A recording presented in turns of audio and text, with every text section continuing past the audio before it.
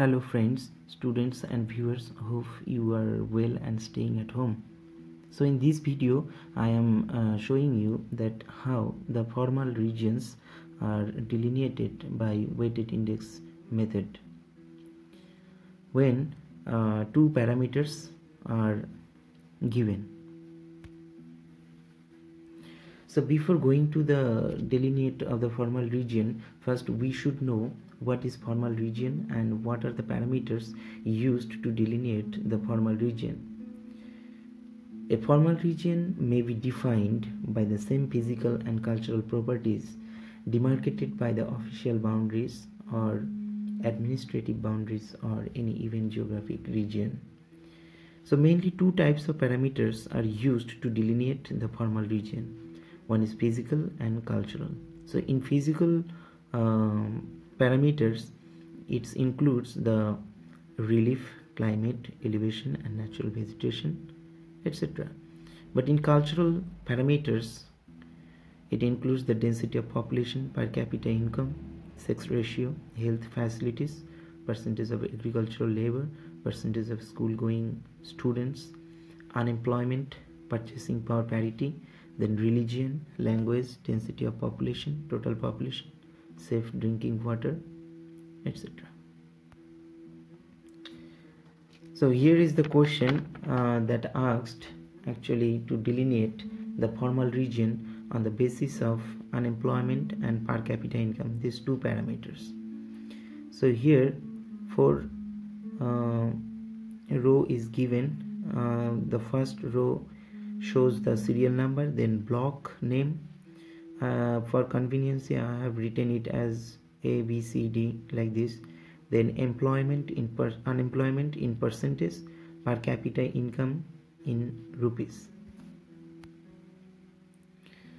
So from the previous table we have to find out the weighted index. So serial number, block name, unemployment in percentage and per capita. This 4 column is given in our question, which are demarcated by purple color, and we have to select two things, that is weight. This is first weight, I have written it as W1, and the second one is W2. So W1 for unemployment in percentage and W2 for per capita income. It is very simple to choose a suitable weight. Here the lowest value is 2.53 and the highest value is 9.28. On the basis of this value you have to select a weight. Here I have selected that 2 weights for every 1% of unemployment. This is an arbitrary value. You can select 2, 3, 4 suitably. So on this on the basis of this weight you have to find out this value. It is very simple to find out this value.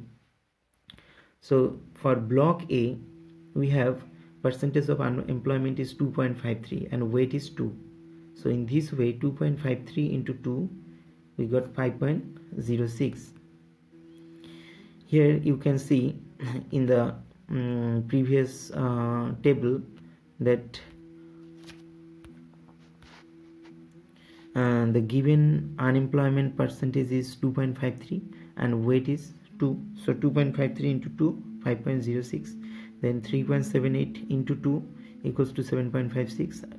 Again 3.40 into 2, then 6.80. In this way you have to find out all these value. Next is per capita income after applying weights. So here the per capita income, these values are larger value. That's why we have to select and standard base standard. So here the highest value is 1000. That's why I have chosen 1000 as a base standard. If this value would smaller than like these values, then no need to select this standard or base standard value. As the values are larger, that's why I have selected this base standard. Okay, so how to find out these values? Here column B, per capita income after applying weights. So for block A, the given per capita income is actually 1000 and base standard is 1000. So 1000 minus 1000 is 0 and 0 divided by 50 equals to 0.00. In this way, for block B, the base standard is 1000 and given value is 987. So 1000 minus 987 means 13 and 13 divided by 50 equals to 0.26. Here you can see in the previous table, that is here it is 1000, so 1000 minus 1000 equals to 0 divided by 50, because 50 is our weights, so it is 0. In this way it is 0.26, and again this one here it is 800, so 800 and the base standard is 1000, so 1000 minus 800 equals to 200, then 200 divided by 50, that means 4. So in this way you have to find out all these values. Okay, so next or last column is total weights. So total weights, here I have already written that A and B are taken together. That means this is our A column and this is our B column. Just we have to add these two value, column A and column B value. Then you will get the total weights. So here first one is 5.06 and the B column is 0.00, so 5.06 plus 0 equals to 5.06. In this way 7.56 plus 0.26 equals to 7.82. Just add this value, I mean this one and this one. Here I have already explained how to find out the column C's value for block A, this one plus this one, and you will get 5.06 in this way, and so on. Next you have to categorize on the basis of weight and how many formal regions are there. So I have classified here into two categories, that is first and second category, but this is not fixed. You can categorize it into more than two regions also. So the first region, which I renamed as economically advanced region, and the second region which I renamed as economically backward region. For economically advanced region, I considered more than 11 weights. That means in column C, this value, those having more than 11 weights will be considered as economically advanced region, and the value less than 11 which will be considered as the economically backward region. So this less than 11 and more than 11 is not fixed. It is your choice to consider. Next, on the basis of this weight, we have to find out how many number of blocks are in this group. So we have total 7 blocks in economically advanced region and 5 blocks in economically backward region. After that, we have to find out or calculate the mean and standard deviation for economically advanced and backward regions. So this table shows the economically advanced regions data, and this table for backward regions. So in economically advanced region, we have total 7 blocks. So, and their weights are here. I have already put this value, so this will be considered as x value. Just sum up this x value, that means find out the summation x value and then divide it by n. So here the summation x value is 106.64 and total number of items is 7.